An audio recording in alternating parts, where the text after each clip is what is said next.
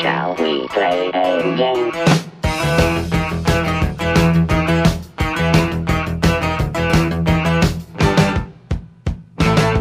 Alright, let's get off the roof. I don't know why we're up there. This is just a bar person. We can look at him. Almost all the regulars are here tonight. Gentleman John Callahan, Isham Latimer, Rachel, Slippery Joe Mazer and his wives, Susie and Susan, Paul and Jim McDonald, Dink, Fogarty, and others. And there's also quite a few people you don't recognize. I think we can talk to Fast Eddie. Now, I heard, I don't remember this too well, but I heard that Spider Robinson, the author of the games, has something to do with Fast Eddie, Jake, this character what's here. What's going on? I think that maybe he plays the piano, Want to grab Lady or maybe Macbeth does the and liven voice. up I'm not the joint? sure. I'll look it up Maybe and let you guys later, know. Yeah, okay. Let's see.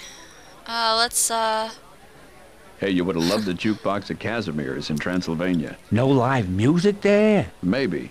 Not on the night I was there. Barbarians. Oh. You know, that's one thing I don't like about this game. Whenever I'm done talking about a certain subject, it spits me back out into the game. What if I wanted to talk more? I'm chatty. I can't help it. Play it, Eddie. Something special you want to hear?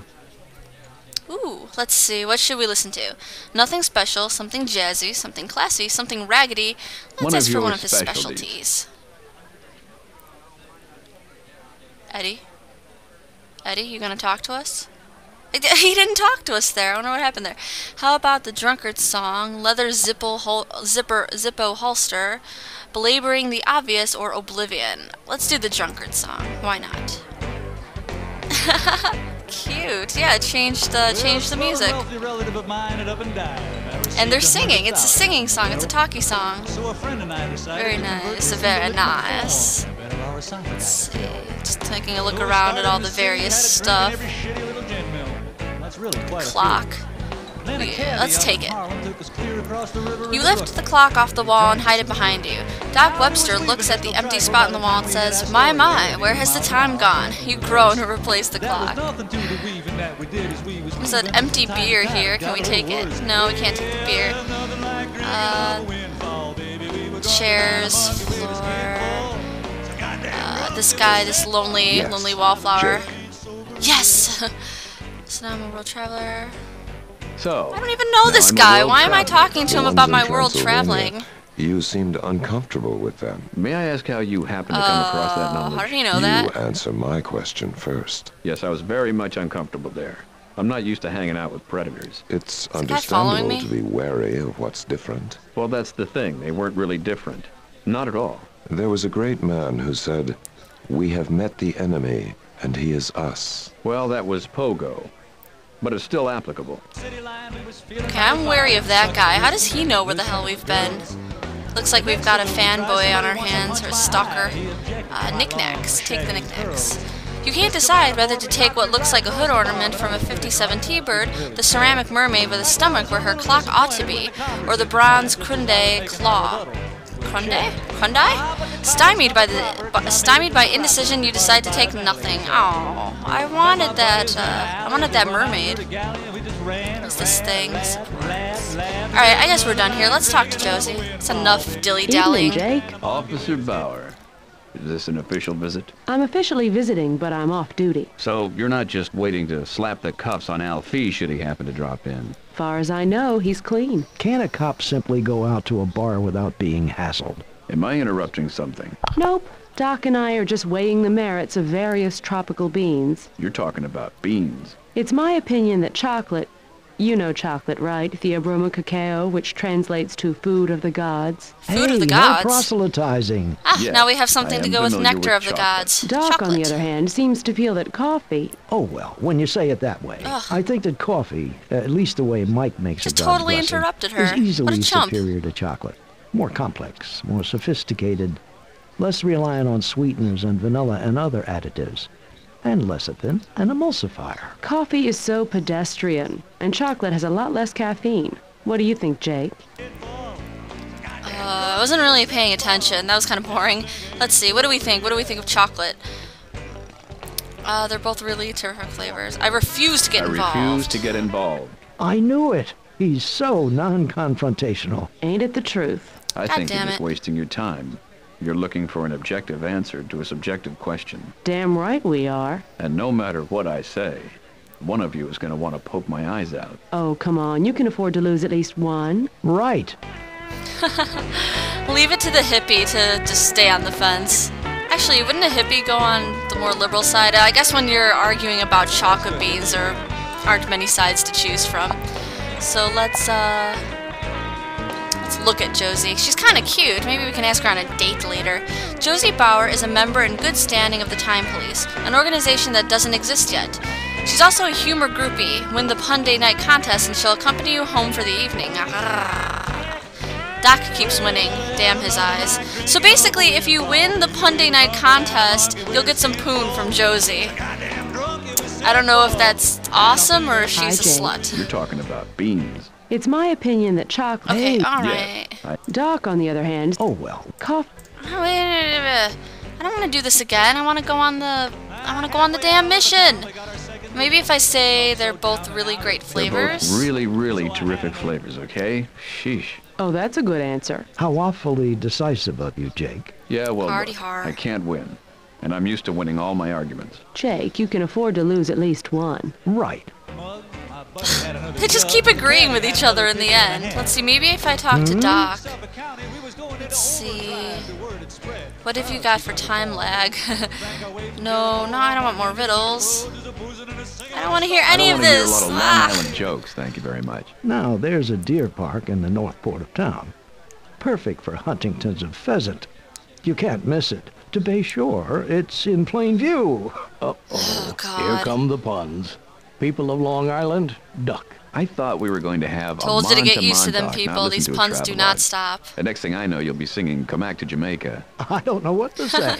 I'm just Bayside myself. Yeah, sorry. It's a sin to reach that far for a joke. I would bury you if I could think of a topper for that. Sorry, this is the point where I slip out. Doc, you can babble on all you want, Tog, but personally, I'm against it. Free port for everybody. Jesus Christ, those are the best puns I've ever heard in my life, people. A chone, the local equivalent of a cheer and a groan, goes up from the crowd. I guess a chone kind of sounds like... Doc hangs his head in surrender. Doc surrendering. Now there's a sight not often seen. I prefer to think of it as a scene not often cited. Jake, Yeah? are you really buying a round of port for everyone? No. What? Okay, I thought not.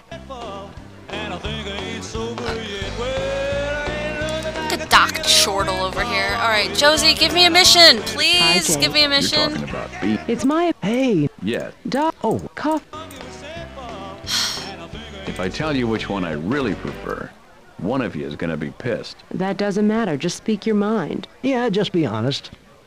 Don't worry about losing one of us as a friend over something as trivial I as can this. lose a friend Yeah, over you've a got plenty chocolate of debate? friends. You can afford to Damn, lose what at kind of least friends do I one. have? Right. Well, I guess I prefer chocolate on a more sensuous level. See? This is anecdotal evidence. It doesn't prove anything. If he had said he liked coffee better, you wouldn't think so. Oh, of course I would. How did all this come up?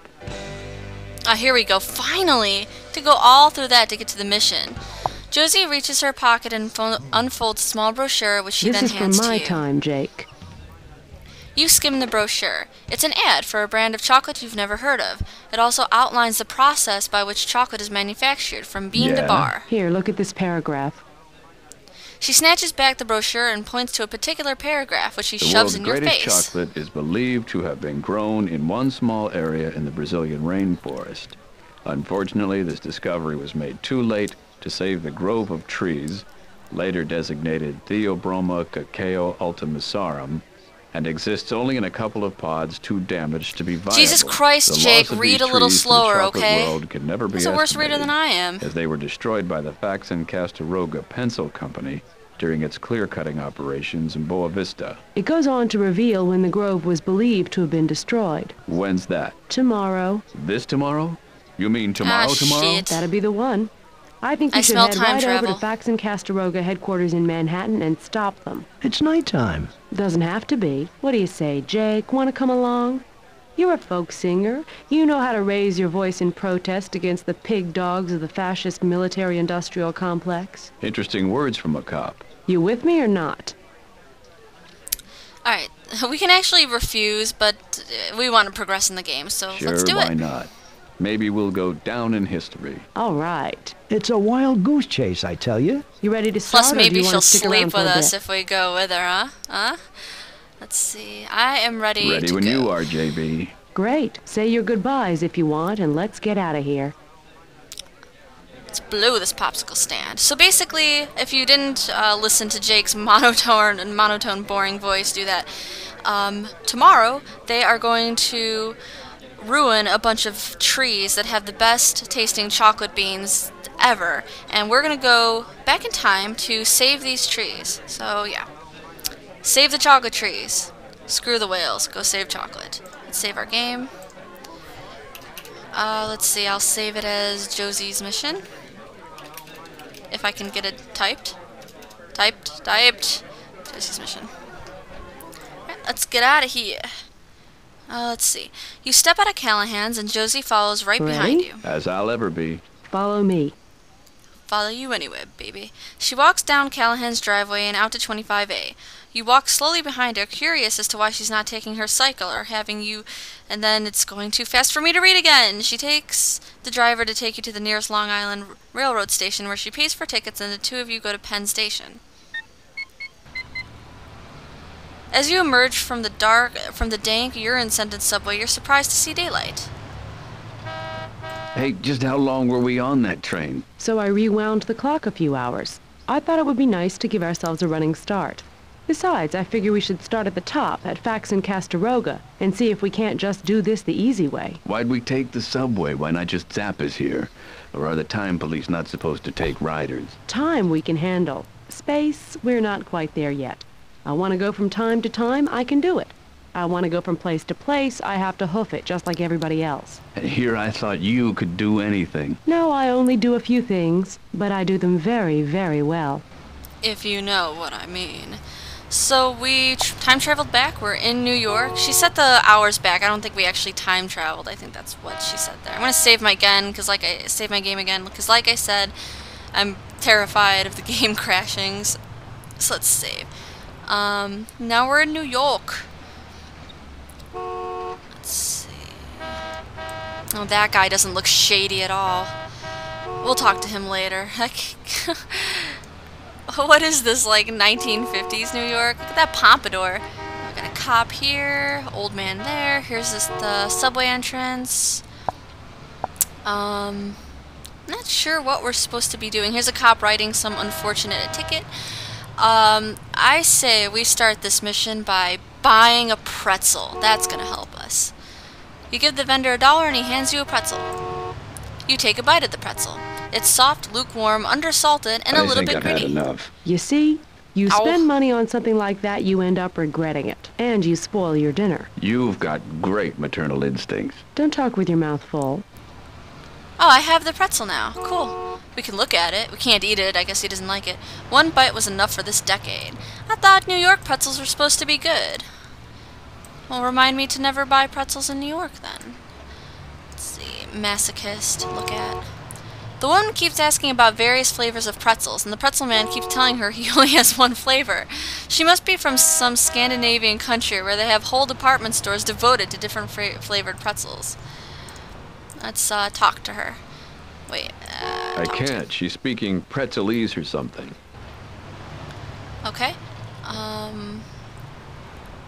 want to take this pretzel, the one that's hanging. You attempt to buy the lone pretzel, but the vendor refuses, saying that this particular pretzel is his lucky pretzel. Now wanting to ruin the guy's luck, you pretend that that's not the pretzel you really wanted anyway.